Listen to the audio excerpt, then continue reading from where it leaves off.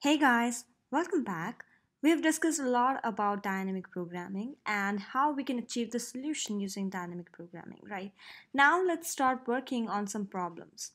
In this lecture, we're going to solve staircase problem with help of dynamic programming. So let's see what this problem is about. In this, you're given n stairs and step size. For example, step size can be 1 or 2. That means either you can take one step or two steps at a time. Now, objective is to find total number of ways to reach to the top. That is to reach to the nth stair. So there are multiple ways to reach to the top, as you can either take one or two steps at each stair, right? For instance, if there are 4 stairs, you can reach to the top by taking one step at each stair. So one way is 1, 1, 1, 1. So one at each step, right? Or you can take 2 steps at first, then one step, and again one step.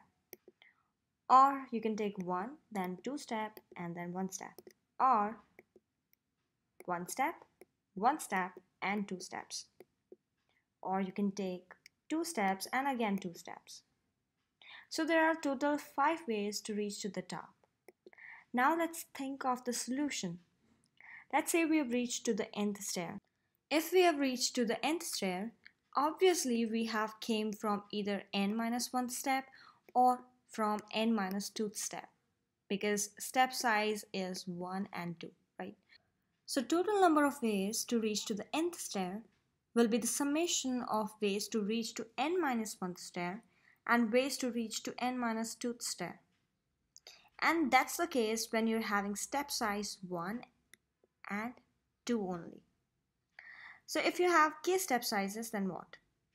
Then you need to add ways to reach to n minus 1th, n minus 2, going on to n minus kth step sizes. So that gonna be an arithmetic series. We can write it as summation of ways to reach to n minus jth step, where j is in range from 1 to k. And if you're given random step sizes like 2, 3, 5, etc., then j would be every step size. This recursive solution is working. We have 4 stairs and we can take either 1 or 2 or 3 steps, right? So to calculate ways to reach to the 4th stair, we need to calculate ways to reach to 3rd and 2nd and 1st step, right? Again, to calculate ways for 3rd stair, we will recursively calculate ways to reach to 2nd, 1st and 0th stair. And this continues. When we have negative values as n, take it as 0, and when we left up with n equals to 0, that's our base condition. So there we will return 1, as there will be always one way to reach to any stair from stair 0. So ways 1 will be 1, and then you have ways 0, which will return 1, and that's how ways to reach to 2nd stair will become 2. Then you again have ways 1. To calculate it, you need to go down and get the result for the base condition, which will return 1, and again you have ways 0 that gonna return 1. So total ways to reach to the 3rd stair will be 4. Then you have ways 2. You calculate it again by dividing into subproblems, and you calculate recursively, same with the subproblem ways 1. Ways to gonna return 2 and ways 1 returns 1. So total ways to reach to the 4th stair will be 4 plus 2 plus 1, which is 7. So you can see we need to calculate ways 1, ways 2 more than once. We have overlapping subproblems in order to get the solution recursively. So to avoid that, let's implement memoization with this recursion, which is our first solution using dynamic programming, as this is the top-down approach. So what we do in top-down approach, we take an array to store result of each and every recursive call, right? So we're taking an array of n plus 1 size because we need to handle the base case when the value of n is 0, right? So we calculate ways to reach 4th stair by adding the ways at 3rd step, at 2nd step and at the 1st step. But in order to calculate the ways, at fourth step, we need to calculate the ways at third step.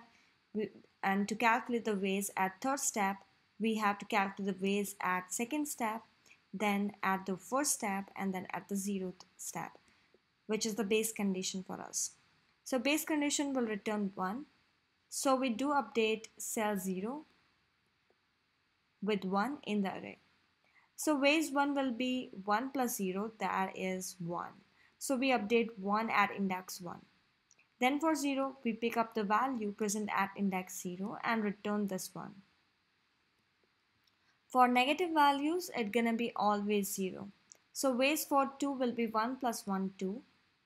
That we fill at index 2. Now we have ways 1. This time we don't need to calculate it again. We will just pick the value from index 1 and will directly return it. Similarly, when we'll be having subproblem ways 2, we don't need to calculate it.